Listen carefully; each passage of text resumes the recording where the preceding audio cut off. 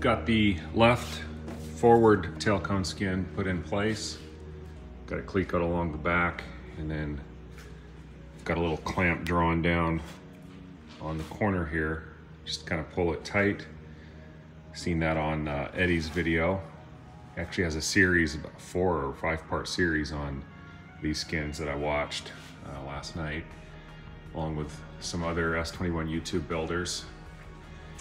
And anyways, I got this drawn down tight here, so what I'll do now is come in here and match drill through these holes into the support, the angled support that's in there.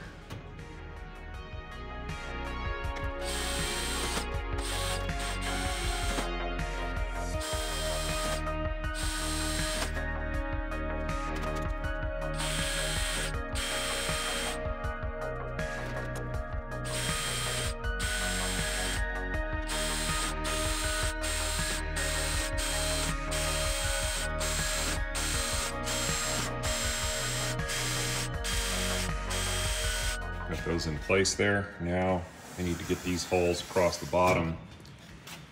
And for that, I'm just gonna come in from the inside and match drill here all the way across.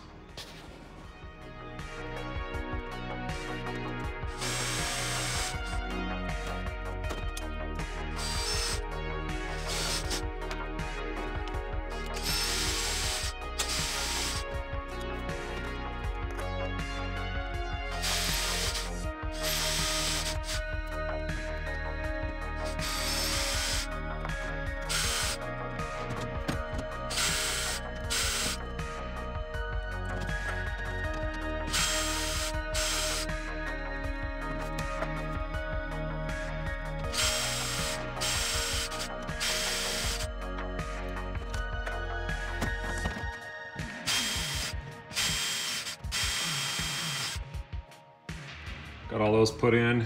Now what I need to do is get these across the top. And you can see I already did that on the right side. And all I did was just used my 12-inch long bit and just got in here from the inside and just got those. It's a little tricky because you're kind of trying to reach in there. And it's probably also helpful that I'm 6'4" with long arms, because I can reach up in there and do that. Eddie's video showed, and it seems like a really good idea. You take a piece of clear Lexan and you tape it here before the skin is there. And you mark all those holes, you flip that up, set the skin down, and bring that clear Lexan over, and then you can see where all your holes are, and then you drill it. You can check out his video, you can see how he does it. But I don't have any clear Lexan, and I can reach this, so it just makes more sense to actually use the hole that's there for me.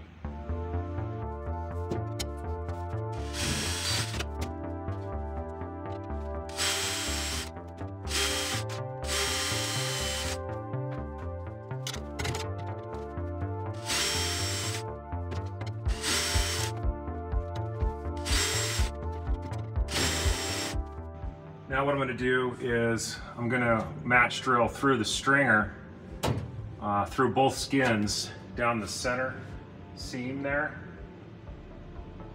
And what I want to do, because this position isn't really established yet, but this is the center of the frame here. So I'll line up the holes of the stringer with this point here, drill this first one here, Cleco it, and then I'll just work my way down.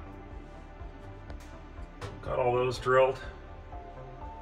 Now what I want to do is I want to fish the stringer, the one that goes all the way down the tail cone there. I want to fish that one down, get that Cleco in place. I'll do the other one that goes down that side, and then I'll do these short ones, the ones that start back there at station 5, come through station 4, and end up here at 3.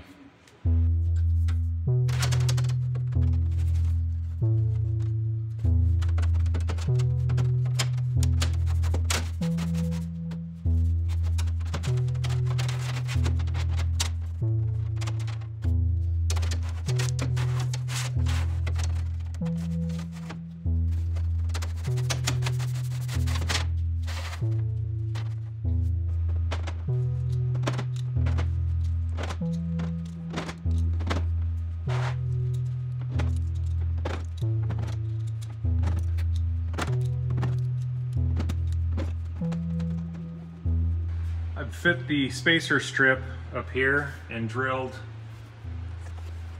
down from the top, match drilled through it. So that's all set in place. And then also the side strip here, I've got that in place. I recommend putting this window frame in first, just cleco it in place, because you can see where if this strip was a little too far aft, it would interfere. I've got these skins all drilled, clecoed, everything is fit. There are no other holes that need to be drilled. I have drilled a lot. Look at all this mess in here. It's crazy. A lot of drilling, but all the stringers, all of the support strips on the side, across the top, everything's drilled out. And I've gone in and I've marked my straight line that I need to trim. You can see the black Sharpie. That's the line. You know, they oversize those sheets so that you can trim them to follow this line here. So if you come back here, this line goes straight up. And you can see my black line there carries that same line. So I need to trim that. I'll probably take that over to the shear and shear that. But yeah, it's ready to come apart, deburr everything, and go back together. You'll notice I've done all the gray paint in here. This is the finished interior of my airplane. It's just gonna be the gray. And I've gone through and I made sure I painted all the interior skins that are gonna be visible, everything pretty much forward of Station 4. Of course, these get covered up, so that's why those aren't painted there, but yeah, it's ready to go. So let's see, all in for these, the left side and the right side, these forward skins, in terms of time, I believe I have about 6 hours in getting all of that fit. Not too bad. I've got one of these skins deburred here, and what I'm doing now is I'm going in and forming the edges, and I'm using a combination of my forming tools here. This one is the one I use the most. It's for nice long straight runs. So I've done all the edges all the way around the perimeter. But then I decided I also wanted to do the window opening. For that one I use this one. This lets you get into curves and do the whole thing there. So you can see I've got a nice edge all the way around, like so. If we look at it from the other side,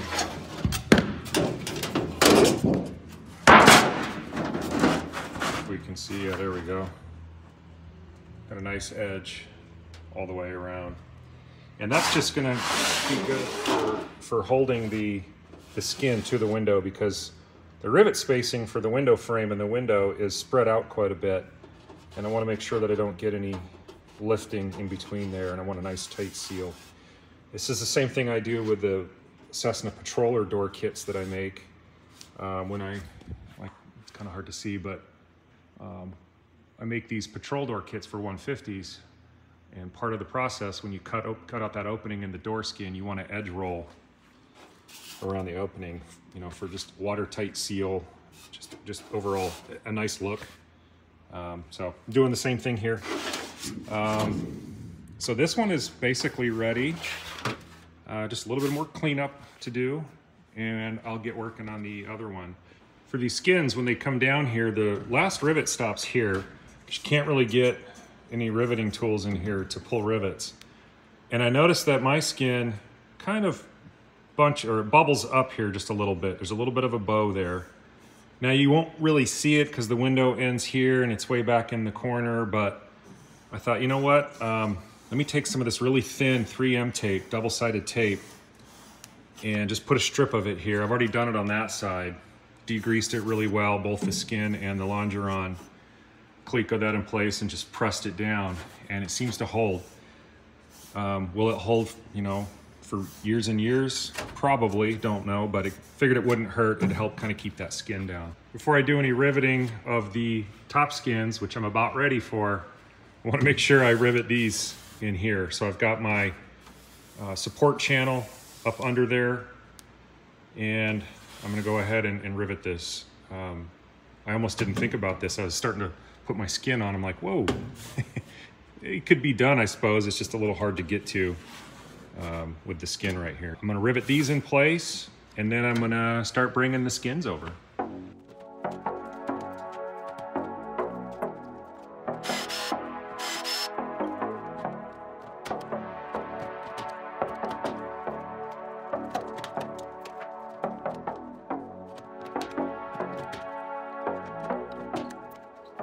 I've got the front right skin already put in place. Now I'm gonna go ahead and pop this one in. Everything has been cleaned up, deburred, and it's time to pop this one on, and this will be for the last time. This will close this section out. So I'll go ahead and get this thing set into place.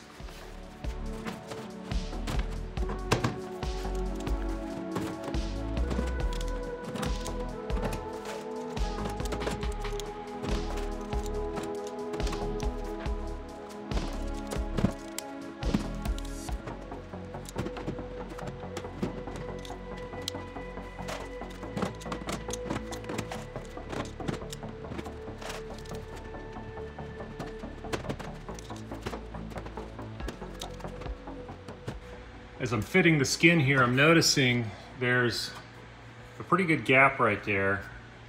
And if I let the rivet take it down, I'm gonna have a dip right here. So I fabricated a shim that's gonna fit. It's gonna be tricky to get it in there, but go to the next hole set. Right there, get my pick. Get my pick in there and find that hole. I'll cleco that, but that pushes it out, and then I get the distance I need there. So I may have to do that over there. I'll have to go take a look. This one seems okay. Got it cleco directly to that support, and it doesn't feel like it's wanted to pull it in. I think that one I'm gonna leave alone. I've got everything fit, everything clecoed in place. I sheared this skin earlier this morning. So I've got a nice straight line running up. Everything in here looks good. I've got these riveted in place. So I think that I'm ready. I think I'm ready to rivet this. It's one of those things, again, where I'm like, okay, make sure I don't forget anything. Got all my edges formed. Don't think there's anything left to do but rivet.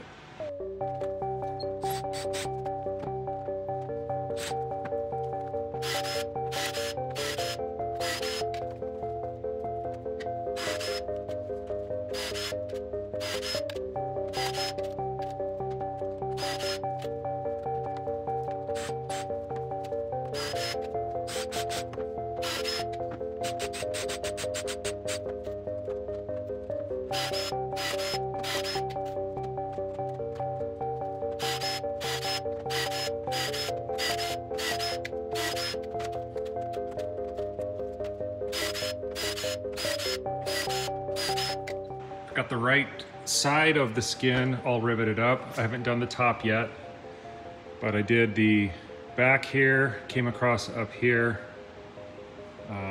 did these down and then these out. And got my stainless rivets here and on the cage tabs. I really like how these stainless ones, they really draw in and create a super strong connection. So I'll work on getting the top done, and I'll move over to the left side. Well, here she is. The tail cone is complete. It's done. What a great day. Finishing up these forward tail cone skins here most of the day today, and I'm just so happy with how everything turned out. All of my lines are just so nice and clean. All the joints just really came out. I mean, everything just fit. tailcone is done. I was so stressed about the tailcone. Putting the top skins on was like such a stressful thing. I didn't want to do it, but once I got going, everything was fine. Here we go. Look at that. That's so cool. So happy with that. So tomorrow, I'm gonna put it on its wheels. I'm gonna put it on the landing gear. Now I'm gonna start doing things like putting the rudder pedals, the control sticks, all the detail work inside. I'm gonna start working on that. What a moment. I can't even express how happy I am that everything just came together. RANS makes a great kit. Everything just fits. Very few areas where you gotta do a little head scratching. I mean, it happens. But for the most part, you're able to work your way through it. All right, I'm just gonna keep rambling on about how happy I am. So I'm gonna take off for now.